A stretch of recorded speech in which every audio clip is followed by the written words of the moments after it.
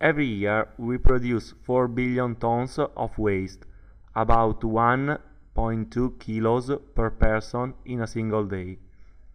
We produce so much waste and rubbish that we don't know where to throw them, causing water, soil, air, and other different types of pollution. So, one of today's main issues which affects our life is the waste management.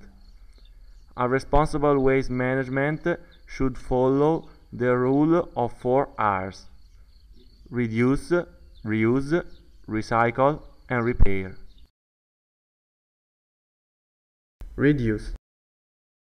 The first and most effective component of the waste chain is reducing the waste we generate.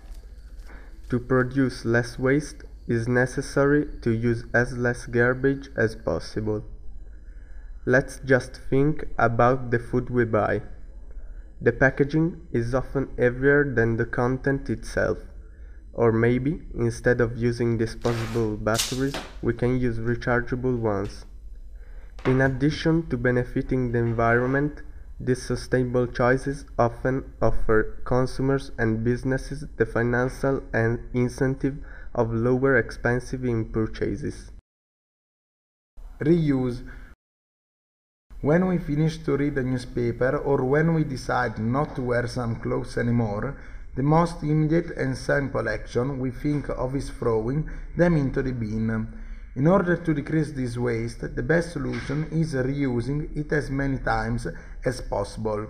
In this way, something which is not longer useful for us could be useful for someone else.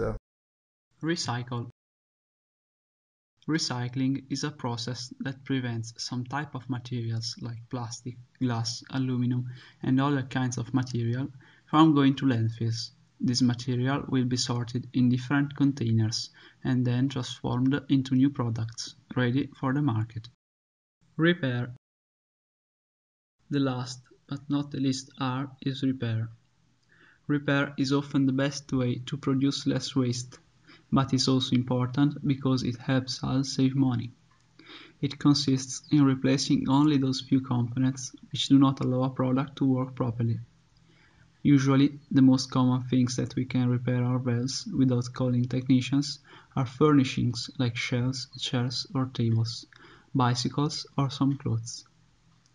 We can discover that a lot of many other products we use every day, such as mobile phones and personal computers, can be easily repaired.